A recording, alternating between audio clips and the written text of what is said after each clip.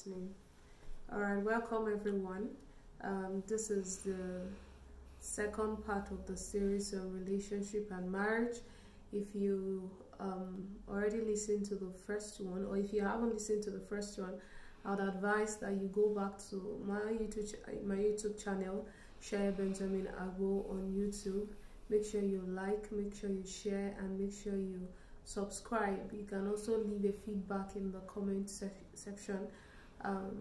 Do well to put on the notification bell.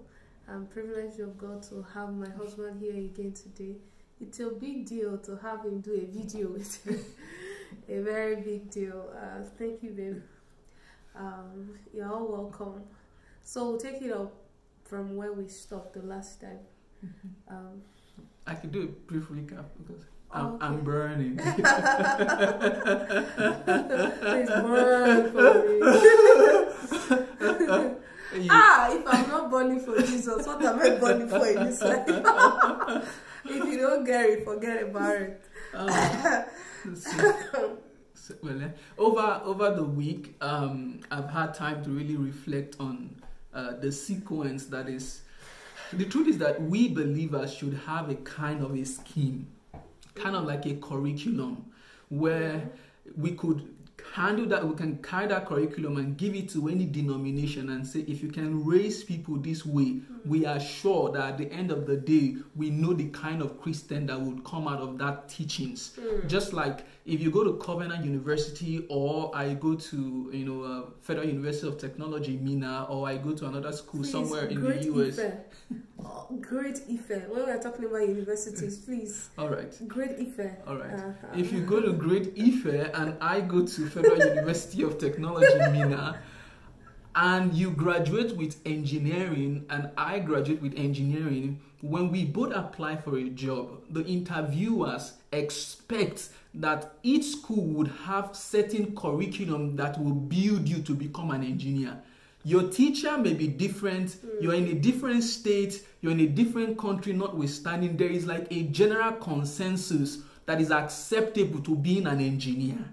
So also, I feel like it is good that we have a sequential build, a kind of teaching that is most surely believed among all of us believers, despite our denominations, despite the country we are in. When it comes to relationship, when it comes to marriage, we should have some foundational things that we all agree upon, that everything, our differences are built upon the unified foundation. Yeah. I feel we should have that. And that's what we wanted to do last week. We started by saying that in the beginning, God. God, in the beginning, God. It is always good that when we want to start anything in life, when you go to a new place, when you want to start a new job, when you receive your first fruit, in the beginning of your marriage, any beginning should start with the phrase God. God should be the pillar. God should be the foundation. God should be he that gives you the go ahead. That when anyone asks you, what are you doing here? Your first answer should be God. Why are you in this relationship? God. Why this? God. That both the knowledge that you have to start, both the permission you have to start, everything should come from God. And woe to a person or a nation whose ears have been blocked to hear from God. Really, woe to that person. And so we wanted to start last week by just laying that foundation, by going back to Genesis to look at how the first family were before the fall. What Adam was doing before Eve came into the picture, why God would say it's not good for the man to be alone. What were the things that God did? And one of the things I did not say last week, and I think I should start there today, was that when we read in somewhere in Genesis chapter 2, yes, verse 18. Let me start from verse 15 actually, Genesis chapter 2. It said, then the Lord took the man and put him in the Garden of Eden to tend and to keep it. This was the verse that bothered me through the week. Just thinking about, then the Lord God took the man. Where God formed the man, where he formed the man was not where he finally placed the man. Where he formed the man was not finally where he placed the man. So there were things that God formed in the man that it seemed as if the man did not need those things in that his current location. So God was forming the man in view of where the man will be. And since we are talking about marriage, that is very key. That you don't just prepare or you don't just build yourself based on your current circumstance. You build yourself in anticipation for where God will take you to. That's why we said last week that do you want to have the best marriage? Prepare yourself now to be the best. It may not seem that you need this preparation. You have this. You don't need to do this. You don't need to do that at this stage. Why do you read these books? Why do you do this? You don't have a girlfriend or a boyfriend. You don't have anyone that you need to. But you are preparing yourself not just for where you are. Because when God was forming the man, he was forming the man in view of where the man will be. So there were things he was like, this is a necessity for you. And you were like, I don't have a need for it now. It's just like, for example, when I came to the US, there were really no need me doing some of the things I did, like praying. I was telling her, sometimes it can be cold out here. And how the only time we could get to pray was 5 a.m. And we just have a bicycle. We'll ride in the cold to a prayer because you just can't pray in your room. The neighbors would not like that because we Nigerians can pray very loudly. So we will ride in the cold and just go and stay and pray in a prayer hall somewhere on campus, somewhere off campus. There was no need. I did not see why I was doing that. I was not a pastor. I did not have any place I was preaching. Or why are you studying the Bible or reading like this? You don't have any platform that you're teaching anybody. Why are you doing this? You don't have any, there's no reason why you're doing this. But the right pattern is that you prepare based on where God is taking you to. And also for some ladies, when you're looking at men and they're not where they seem to want to be, the question is, how does their preparation, what does it tell you? Does it tell you that they are preparing for something more than where they are at the moment? So when you are looking, so they may tell you, I'm not where I used to be, but are they doing anything? Any active thing? Zoom is not being recorded. Sorry. Thank you, Grace. Recording in progress. All right. Don't worry, the full recording will be on YouTube. Yes. Yeah. So, and the Lord God, sorry. No, it's okay, babe. Go on. I just wanted to let that out, especially because she always addresses the ladies. So I feel Mr. Ayolutu, Mr. Isaac, those of us that are here, watching on and YouTube. Those watching on YouTube, so that yes, let me bring the male perspective to these things. God dealt with Adam a lot before Eve came into the picture, and we need to learn what was that man. Sorry, before you continue, I would say there are more teachings on relationship towards women than there are for men. And then there are a lot of women out there that are single, yearning, they are stable, they are fulfilled, they found purpose, but it looks like there is scarcity of men in this generation. There are quality and solid men, and then it looks like there is scarcity of men. So I'm glad that you are being intentional. We are not just focusing on the ladies. We want the right men also to hear these things so that So the sad truth is that no matter how much a lady prepares, if she marries wrongly to the wrong man, it will be a struggle for you as a lady. And that's why I think it's necessary that we at least put more flashlight on the men and say, there's a way that we need to do this also. Because even Adam and Eve, when God was, when God created them, it's like there was more light on Adam than on Eve, in terms that Adam spent quite some time, before Eve came into the picture. And there's a lot we could learn from that man, Adam. Anyway, that's by the way.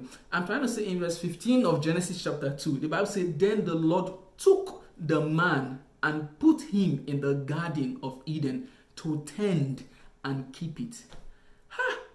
I was initially talking about how that the place God formed the man, the place that God formed the man was not the place that God finally placed the man. God did not form the man in Eden. God formed the man and took the man and placed the man in Eden. And so I was saying that there are certain things that God requires in your formative stage that you may not see the need of them in that your formative stage. we're talking about marriage, and so I will try and relate everything and give you examples based on marriage. So there are things that it looks like you may not need as a single person, but if you are preparing for life in marriage, the preparation for those things, the equipping of those things should happen while you are still single. It is dangerous to start preparing for battle in the middle of battle. Yeah. It is dangerous. It is very risky to start looking for what to do when your spouse is angry, Yeah. So there are things that God may require of you. Let me give an instance. There was a time I was reading a book. I can't remember what book it was, but I learned from that book that I should start adding value to my spouse, even though I had nobody, even she had not even come into the picture then. And so what I decided to do is that I was going to start washing the bathroom every week, just so that I start to do that as something that I do, just so that I anticipate adding value. And where I was living was like in a 4-bedroom. I had one of the bedrooms and 3 other people had the other 3 bedrooms, and they were not the cleanest of people. In fact, one of them assumed that the bathing water washes the bathroom. That the water they use in bathing is soapy water, right? It washes the bathroom. I didn't care. My mindset was that, what if you get married to someone and the only flaw they have is washing the bathroom? Should that be a problem? Should that be a major problem, that I should be comfortable doing something as if she's not there? Like, if she was not there, would I allow the bathroom to just be dirty? If she was not there, would I not cook for myself? If she was not there, would I not, clean the room? So I had to start to learn how to consciously do those things. Even though at that instant when I was single, we had a roster that rotationed who would clean the bathroom. Now, because he added that value to himself while he was young, me being married to him now is a blessing. I can say, since we got married, it's almost I'm not doing it's not something I'm proud of, but I must say that since we got married, I probably had washed bathroom maybe once or twice. I'm telling you, not because I'm lazy. There are other things I do that it does not do. Hello. I don't know what you're talking about. There are other things that I do that it does not do, but I'm glad that I married a clean man. Because way before I got married too, I remember I lived alone for a long time before I got married, and one of the things I don't joke with was washing of the bathroom. Like, there was a time when I was too busy or too tired to do it, I would employ someone that would come and clean the house. See, your single season is a preparation season, is a preparatory phase for your future. And don't just do it for the sake of who you are going to get married to. Let it be a lifestyle that you cultivate. There are some of us now, even single ladies, your beds, if we say, show us the picture of your room, you can't show us. Show us a picture of your kitchen, plates for the past 1 week.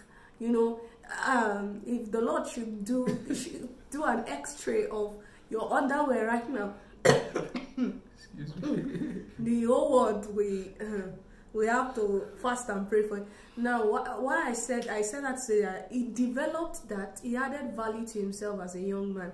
Now, being married to him is a blessing because he helps with the chores. He doesn't see the chores as what a woman should ordinarily do alone. So there are times every weekend, I'm telling you, another thing, since we got married, my husband does laundry almost every week. I haven't done laundry once since we got married. I'm not saying this because I'm not saying that I am lazy.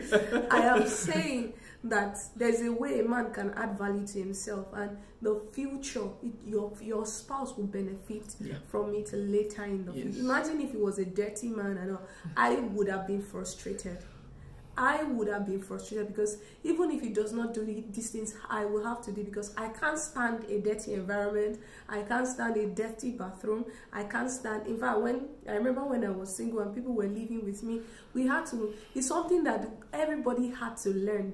We had to take it up as responsibility. They had to take it up as a responsibility, like a roster every week or so. So there has to be that personal preparation you are doing, you are actively engaged in as a single person. Be intentional, Build value for the sake of the future. It is very, very, very important. Don't pile up clothes for 1 month, all in the name of I'm busy, I do 9 to 5. Don't pile up. Don't be comfortable with a dirty environment. Don't leave your bed unlaid. Don't leave your dirty dishes for long in the kitchen. It's very, very important. Yeah. Yes, thank you for that. So there are things that God may require. There are things that you should form in your formative stage that you may not see the need of them in that your current stage. Yeah. But you are preparing yourself for what you believe God has prepared for you. Yes. So God formed the man, and then he took the man from where he formed the man and placed the man in Eden. And theologians like this can tell you the implications of what Eden means. Eden means the presence of God. But I don't want to go into that because that would take me a lot. I remember something still about what we're saying. One of the things that I appreciate about my husband before we got married, he was, I remember sharing it before on my social media post, that he's a one socks, one day kind of man. Some men, if they enter a room and they remove their shoes, hey, the fragrance of my worship rose up to, first it was fragrance, then it turned to fire. Like, you literally cannot stand the room. You come back from work, you drop your shirt on the chair, your boxer on the dining, like, there's a way you can develop yourself physically, emotionally, spiritually. Last week we focused on spiritual growth a lot, but I want to believe strongly that spiritual development is not the only the preparation you need for marriage. There are a lot of things you need to develop. A lot of people lack financial stability, even as singles. You just spend anyhow, and you're going to, bring another person into that state of confusion if you don't learn how to manage your finances properly. Physical development. One boxer one day, please. Boxer is not meant to be used for more than 2 days. That's all. It's hidden. So people don't see. So people tend to, there are some ladies, there will just be that one black bra. That one black bra they can wear for 2 weeks in a row. One black bra. Please, forgive the bra, let it go. I mean, these things are not expensive. What you spend on data sometimes is more compared to what you will use to change your wardrobe. We beg you in the name of God. Add value for you. Not just see, you're going to bring another person into that state of confusion, and it can make a woman frustrated, or even a guy. Yes, a guy can be very frustrated. Anyway, can I continue? Yeah, please. Yes. So God took the man. Don't make them jealous. There is Grace is on the line. She's looking at us. Anyways, so God took the man that he had formed. The question as a man is, have you been formed? There's a sticker I saw at a doorpost. It said, "Can God trust you?" So much so that he can entrust a life to you as a man. God can only trust someone that he himself has formed. So God took the man that he had formed. And so sometimes we're like, God, use me, God, use me. Sometimes what God is saying is that I've placed people around you that will help form you. When God was, so many doors are opening. When the temple of Solomon was being built, the Bible says not a noise, not a sound was heard on that temple site. All the stones were hewn at a quarry site. So they were preformed, they were pre-measured. The site of manifestation was not the site of formation. And so if you're saying, when will I manifest? God is saying, have you subjected yourself to formation? Before marriage, listen, take advantage of this single season to form yourself. Yeah, your single season is if you don't know how to pray as a single, it will take extra grace to know how to pray as a married person. So if this is the time, let your greatest stretch of prayers be now. Yeah. Let your greatest study time be now. Yeah. God will only take the person, the man that he has formed. Have you been formed? Have you prepared yourself for marriage? These are not the season where, let me tell you, if your marriage fails, it doesn't change God. God is still God. It is in your best interest for your marriage to work. Yeah. It does not make God a liar if your marriage fails. So you have to arm yourself with this ideology that I want to be formed. There are things you may have learned from your immediate family, your parents, or your relatives around you that are not the best for marriage. Yeah. Some of our mothers and our aunties, they just stayed in a marriage because they don't have any other place to go to. If they were in America where divorce is a thing, they would have divorced our fathers and our uncles. I'm just saying that theirs is not the pattern for godly marriage. So some of these things need to be cut off, just like those hewn stones. They need to be chiseled off. Okay, let me go now. When God took the man and placed the man in Eden, God gave him an instruction. It says, tend the garden and keep it. So those are the two things I will say, and then I will allow her. Tend. Tending and keeping is an instruction that came before Eve came. Brothers, this is the crux of my conversation tonight. Tending and keeping. Now, when God told Adam to tend the garden, it brought up something that made me just imagine that what God created, what God creates is not perfect. It is good. When you say something is perfect, it means it does not have the capacity to be improved upon. It's perfect. But when God said, I need you to tend the garden, it means that it is good, but it can be made better. Wow. And if it can be made better, it means it can go worse. So if you don't tend the garden, even though it was God that created the garden, just like even though it may be God that brings the woman, or God that gives you the children, or God that gives you the best, if you have not cultivated a habit of tending, you will still make that thing that was initially good to decay. And so you need to learn to tend. And what is tending? Tending means pruning. It's an agricultural term. It means cutting off certain excesses. It means, weeding. Tending is more like you are removing more than you are adding. Even though you were already in Eden. Because it is possible that there are people that are at ease in Zion. So when the Bible says, blow the trumpet in Zion and sound an alarm on my holy mountains, I used to wonder, why would God be sounding an alarm in God's holy mountain? Because they are sleepers. There are people that they found their way to Zion. They are not only at ease in Zion, but they are sleeping. So there are those that, the Bible says, woe to them that are at ease in Zion. That even though God had formed you, it is possible that now that you are in Eden, you now feel relaxed. God is saying, learn to tend. And in practical terms, really, tending now, how do you handle the things God has given to you? How do you handle your finances? If God gives you anything, does it go from 10 to 0? How do you tend? How do you tend? How do you tend? What do you do? And this is the time. Build yourself. Read books. Grow. Cut off things from your life. Really, cut off things from your life. I'm so glad that I was not this movie person before I got married.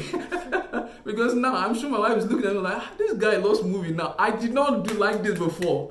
If I was this movie person before I got married, I would not be who I am now. It would have been a major distraction. Okay, so what he's indirectly saying is that your single season is your formative stage. Your single season is your formative stage. Don't just live life anyhow. Make sure you are actively developing and preparing yourself for your future. When I was single by the grace of God, I used to say it, even if I'm still not married now, I will still be fulfilled. If I'm still not married in the next 10 years, Grace, stay with us, I will still be fulfilled. You know why? I was single and I was fulfilled. Fulfillment does not come from being married. I need to say that. Fulfillment does not come from being married. Marriage won't bring you fulfillment. Marriage won't make you happy suddenly. Marriage won't make you purposeful suddenly. If you have not actively developed yourself in your single season to know the Lord, to pursue purpose, to be established in the call of God upon your life, those things may be difficult by the time you get married. And I'll still encourage you to get my first book, Single, Called and Fulfilled. It's a book on purpose, how my journey of purpose as a single lady. And it's not a gender-based book. It's a book on purpose, so I believe it's going to bless a lot of guys too. It has blessed many and is still blessing many. So I want to encourage you, make sure you find purpose. Now, another thing to know about your single season, that your single season is not the time to wait to be married.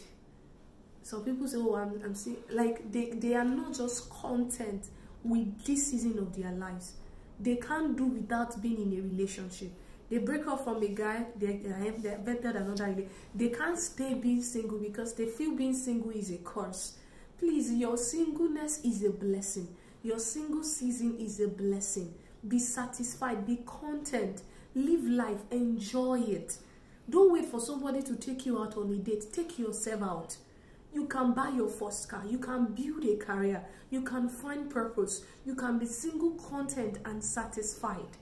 You understand? I responded to the call of God as a single person. So even if I'm still not married now, I will still be focused on purpose.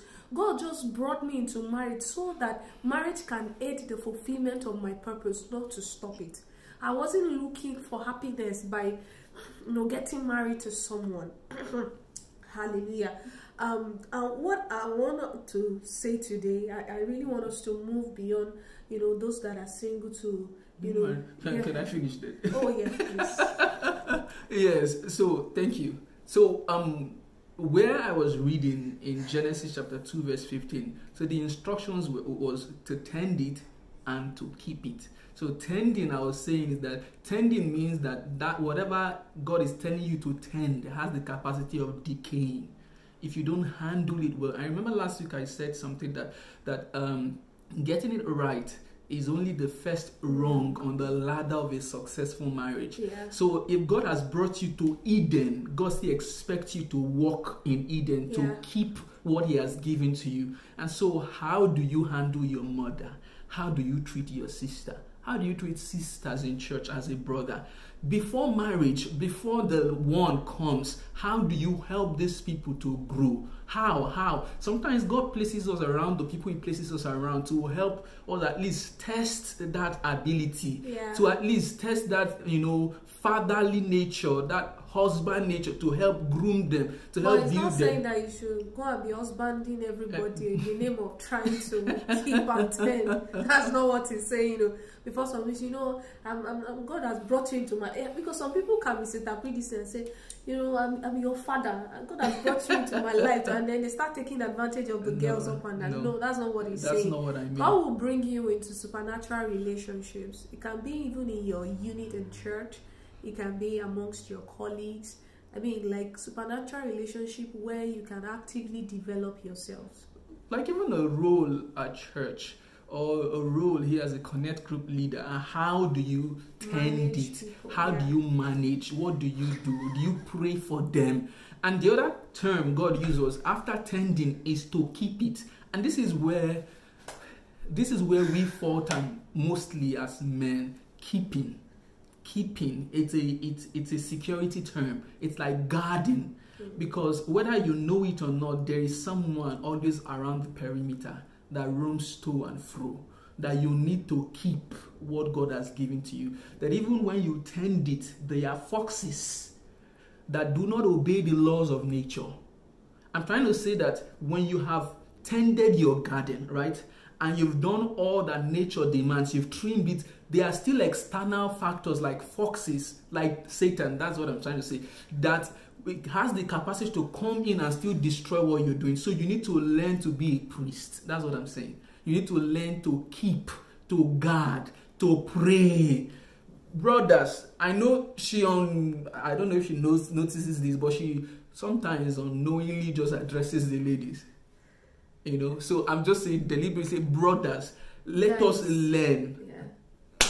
Guys, let us learn to keep what God has given to us. See, take authority. You may be the last born as a boy.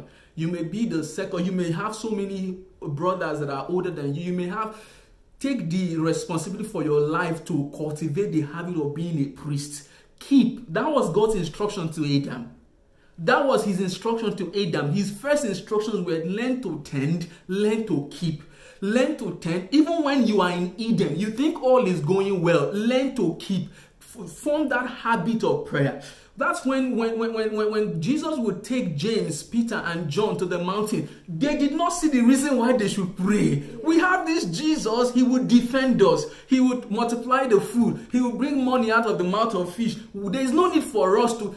Now is the time when you are in Eden. Don't wait till you are thrown out of Eden to learn how to tend and to keep. Don't wait till you are thrown into a fiery situation to learn how to pray. Now that you are in Eden, now that you have God on your side, now you've learned how to hear God, continue in that state. Keep your garden. Guard it. Protect it. Shield it. Take charge over the health of your family. Take charge over the situation of the business of your family. Take charge over your own life. Learn to keep it. It is after these things that we can say, okay, you are ready. This is the man in verse 15, in verse 17. Verse 16 rather, right? Verse 18. This is the man that should not be alone. A man that has learned how to keep the garden and how to tend the garden. All right, thank you for that. So today I would like us to really address some people in relationship and some of the challenges people in relationship have. The first thing I want to talk about, maybe there are some questions I would ask you, and I'd like you to provide answers. The very first thing I want to say is that in choosing who to marry, make sure you involve your spiritual authority. If someone comes to ask you out now, and as a lady, like I always say, you are at the receiving end. You are not the one that chooses who to marry. It's a guy that actually decides that this is who I like. You eventually you make the final choice, but then whether you're a guy or a woman or a lady, make sure you involve your spiritual authority. Make sure you involve your spiritual. You know why? Emotions can make you blind. Emotions can make you blind. It can make you, as in, there are things you will not observe about the person. But involving your spiritual authority will give room for legitimate objectivity. Involving your spiritual authorities will give room for legitimate objectivity. So if a guy wants to date you but he does not want to be accountable, please run from such a person. Be immensely careful when you pledge your life to someone who is not accountable. There's nobody in his life that can call him to order. There is nobody in his life that can correct him. There is nobody in his life that he can just wake up any morning and decide to break up the relationship. He can wake up any morning and decide to divorce the marriage. A man that lacks accountability or an authority should not be allowed to have one. Because even in the Bible, there is hierarchy. Bible says that Christ is the head of the church. Everybody is under the leadership of someone higher. Christ is the head of the church. Bible says God the Father is the head of Christ. The church is head over principalities and power. Every authority has to be under a higher authority. So be careful when someone is asking you for a relationship but they don't want to be accountable. There are things you will not see when you are in love with someone. There is a saying that love is blind, but there is also another saying that marriage is an eye-opener. Because there are things you will not be able to see, because your sense of judgment can be clouded by your emotions. Your sense of judgment can be clouded by your emotions. And the fact that someone is accountable makes them, it gives them room to treat you specially. There are things he cannot do because he knows that if he messes up, there are people in his life that will report him to. I mean, we used to yab each other with that. I'll report you. Like I'll call your mom now and report. I'm not talking about his biological mother now. I'm talking about our spiritual parents. I'll report you. As in, we use that to yab each other a lot. Make sure you involve your spiritual authority. And I'd like to say this now, babe. There was a question poll I put up on Instagram yesterday asking people, do they believe in parental counsel in the choice of who to marry? This is a major issue a lot of people are facing. You like a guy, you like a girl, but your parents are not in support of this relationship or this marriage for a particular reason. let me say this. If your parents are those that love God, because there are some parents that are trying to relive their own lives through the lives of their children. That's why they will say, if you are Igbo, you cannot marry Yoruba. They are trying to relive their own lives through their children. Now, those can be carnal reasons why people don't believe or trust in parental counsel. I want us to address some of these things. You say, okay, if you are not from the same tribe, you can't marry this guy. So how do I handle it? Now, let me say this. If God has convinced you concerning a person, if God has said, this is who I want you to marry, now, and your parents are not in agreement with it, I want you to pray very well. The same God who gave you the knowledge, the same God who brought it into alignment with that person, can also bring your folks, your parents, your siblings, your relative into the same knowledge. But if you are trying to fight a spiritual battle in a carnal way, you are not going to win. Because you don't want to proceed into a marriage and build a future when you don't have both parental blessings. People used to ask me, you know, I am Yoruba. My husband is from Igede. I did not know the tribe existed until I met him. I am the one trying to put the, you know, the map of the states on a global platform now. Thank God for, I mean, if some of my in-laws are watching this now, I hope they will not be offended. Yeah, and you don't know your tribe existed, you know. You know, we just decided to, you know, help their tribe people. I did not know any, I'm telling you, I did not know the tribe existed until I met him. Now, people used to ask us, don't you guys have issues since you got married and all? And one of the things I used to say, because that was one of the things people were scared for me while I wanted to marry him, that, oh, you guys are not from the same tribe, you can pose an issue in marriage and all that. And then I used to tell people, my husband is not a cultural man, he is a spiritual man. Now, if he's a cultural man, it can be a problem in our marriage. Oh, this is how you are supposed to serve me. This is the kind of plate you are supposed to use. This is how they address people in our village. He doesn't do that. It does not make him less of an Igede man. In fact, it doesn't make him less of a man. The main standard is the word of God. He is a spiritual man. So our tribe has never been an issue. So when you want to get married to someone and your parents are insisting, now it's not the time to fight your parent because you want to build a future with someone. What you can do is to take it to the place of prayer. God, you told me about this guy.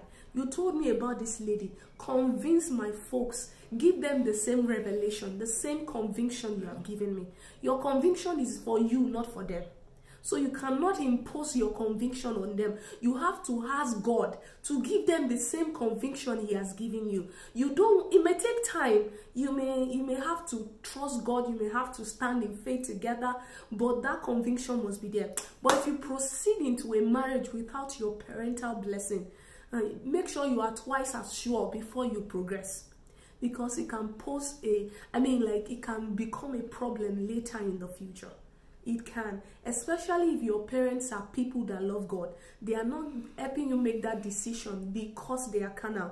Because there are things that they have seen in their experiences that they don't want you to, they don't want you to go through.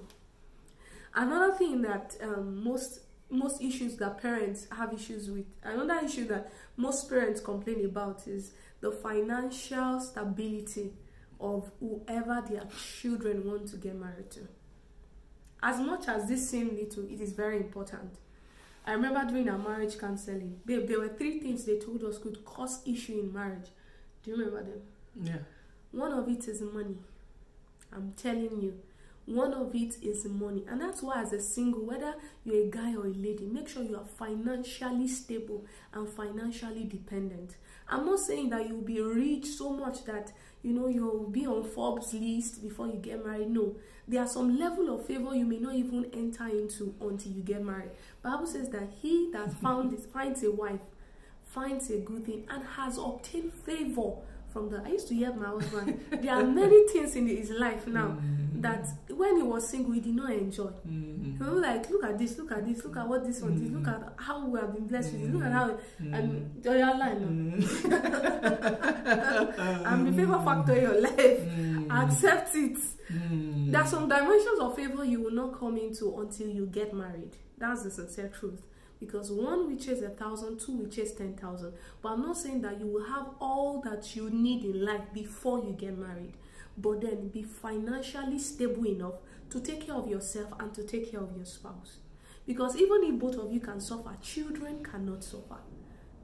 Children should not suffer. Financial stability is a major. As a lady, make sure you have a job. I remember when I was younger, one of the things I used to say is that until I'm stable financially, I can't get married. I don't want to. Because marriage is not an escape route for poverty. That's the reason some ladies are looking for not just fine rich, they are looking for handsome, tall, and rich. The rich part is because they are poor. They are looking for someone to take them out of the poverty. It's a very bad mentality. And you can start a business. You can get a job. Be financially stable. Not always looking for somebody to, send me urgent 2K in your life. No, please. No, don't be the send me urgent 2K generation. Urgent 2K. Urgent 4 gig data. Work with your hands. Work with your hands. Be diligent enough. I enjoyed my single days. I won't trade it for anything. I'm telling you. I won't trade it for any. I enjoyed my single season. I remember there was a particular birthday. I wanted to give myself a treat and I bought a car. Yes, as a single, I wasn't waiting for, a guy that will sweep me up my feet on Valentine's Day, and then it's just, those things are beautiful. I'm not against it. Baby, if you're planning to buy makeup, please don't change your mind. Like, like those things are sweet and romantic, but I'm saying that as a single person, you can take care of yourself. Financial stability is very, very, very, very necessary. He's very, very, very nice. He wasn't very rich when I met him, but God is helping his life now. Oh, God will forgive you. God is, and it was funny because what I was spending on rent, because rich is relative actually. What I was spending on rent in 1 year in Nigeria is what he spends on rent in like 1 month here. So rich is relative. What you have to walk by faith. You have to walk by faith. Trust God. God, send me the 500K, the 750K, and it's not even up to 1 month's rent here. So rich is just make sure the person. And another thing is that in your single season, make sure there are some basic things you should know. See, I will encourage people watching on YouTube. If you've not done Dynamic Discipleship and Ministry School, make sure you enroll. There are basic foundational truths for Christian living that you must have. Not because you are married, but even as a single person. You must learn how to walk by faith. You must learn how to be led by the Spirit. The first time you will hear God about your relationship, and the first time you will hear God should not be when you want to get married. The first time you want to walk by faith should not be when you are planning a wedding. You can start walking by faith even as a single person, trusting God for your rent, trusting God for your data, trusting God for this, releasing your faith for things, releasing your faith for your health, because life will bring challenges, will pose challenges to you. If you are not solid in your Christian walk, if you don't have a solid Christian foundation, challenges can happen to you. Before you know it, you will think you married wrong. But it's not about the spouse. It's about you and the foundation you have. Because if a small challenge you have, there are many things, in less than a year of marriage, there are many things that we've gone through as a couple. That is enough to make some people ask for divorce. But let me tell you, it has only made us stronger, not weaker.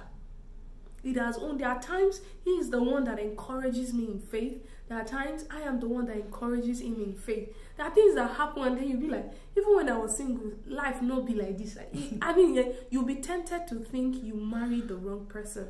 So foundational truth for Christian living is important. Walking by faith, being led by the Spirit, intimacy with God, all those things are very, very important as a single person, because you are going to need it by the time you get married. One small sickness should shook you in marriage like this, you will think your village people have entered the marriage with you. Before you know, you will start praying in fear. Yeah. So, babe, what can you say about the intertribal thing? Yes. So when it comes to parents' interference in marriage, first thing I want to say is it depends on who you have been to your parents. First, depends on how they accept what you say when it comes to matters that are really important, like your choices. So there's a story of a guy that came to his parents and Daddy, God spoke to me that this girl is my wife, and the father was like, which day did that one start? When did you start to hear the voice of God? God doesn't talk to people finish. So you can imagine that the parents, they don't even believe that God can speak to him. So when he's bringing, say, God said, they're like, when did that one even start? I'm trying to say that person would need to first work on himself and prove himself a child of God to his parents first. For some people, that is what has been for so long. That their parents don't even believe that they are genuine Christian enough. Your parents know what is in your phone.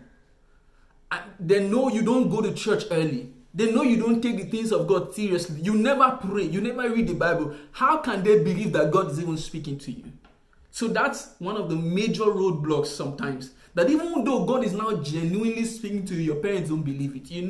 The hardest people to convince that you are a child of God or that you're genuine is those of your household. Yeah. It is normal. Yeah. But if you can convince them, then definitely you are real.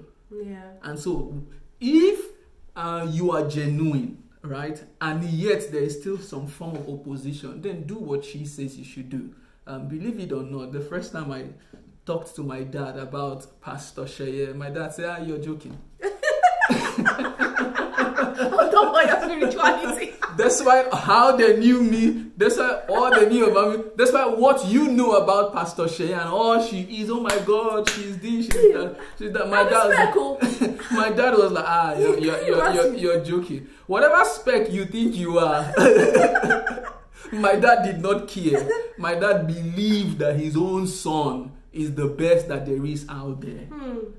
You understand, right? And that could come with a plus and a negative side to it, that nobody will be good enough for their son or something like that. But then again, I did not fret. I did not bother myself. I just like, well, okay, when the day comes, it will come. Anyway, I went to God in prayer and just tell God, convince them that I don't have to be spending time praying about such. There are kingdom issues to pray about. Even when he said he wanted to marry me, my folks too, maybe later when God permits us, we'll give you the details. My folks felt that it was a scam.